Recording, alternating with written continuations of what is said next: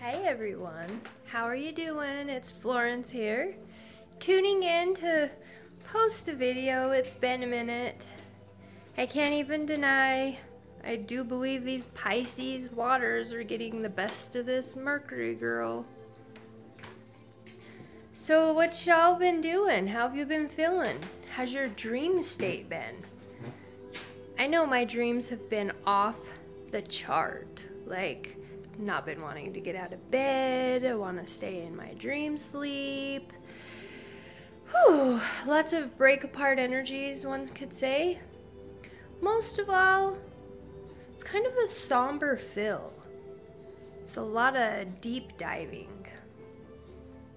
So today in the sky we have Venus and Mars coming closer together. This is going to bring a lot of tensions. You know, Pluto and the South Node are getting closer. That's not going to happen yet. But where Venus and Mars are coming together, as we have the full moon coming in Libra, by the way, I have a Libra moon. It's going to be a beautiful rebirth dynamic, but it's also going to kind of reconstructionize and bring to surface the way that we handle relationships. If we honor ourselves, do we shine for ourselves through keeping balance? A lot of break apart energy, disillusions coming, maybe even.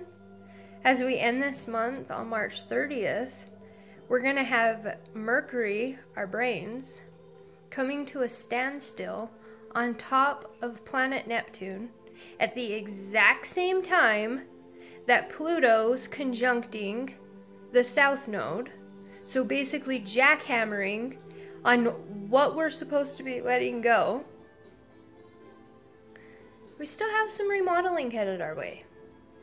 So if you're kind of feeling like you're just out in the middle of the ocean, crashing back and forth on the water tides, not a lot of movement, hold strong. I think we're all feeling it.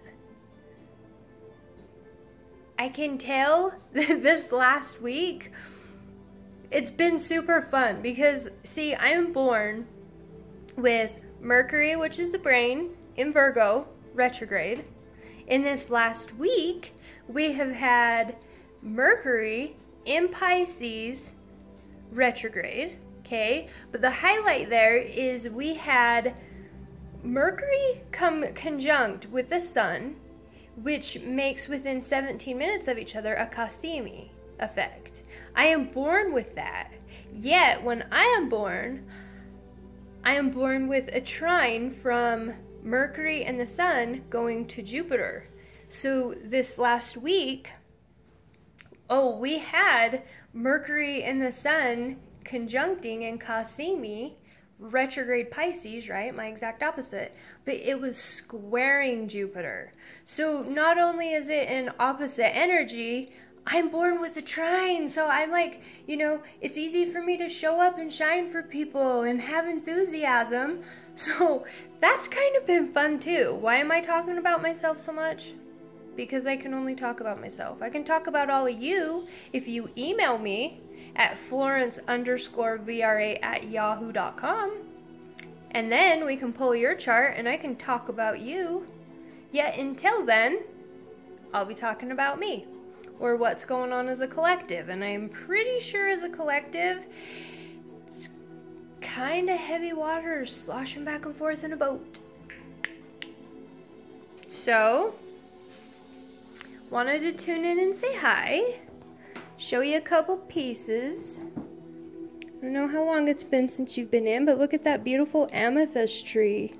Great for high-mindedness at this time. Or what about ametrine? Do you guys work with any ametrine? It's amethyst and citrine mixed. So you pull to the higher knowledge, aids with depression, anxieties, addictions, while igniting your third chakra to activate the release and letting go. So you can empower. What about blue apatite? Great for these Pisces waters. The higher mind. Yet, if you're working with it and you're trying to get some motivation, it might kind of almost put you into such a solemn effect. It would be better for you to put under your pillow and try sleeping with it, or through a meditation, in either part. So, let's see, is there anything else? I don't know for right now. See, very calm, steady energy, yet I still wanted to take a minute to just say hello to everybody, send you all loves, and let you know that Madame Florence fills the water too. Much loves and be safe.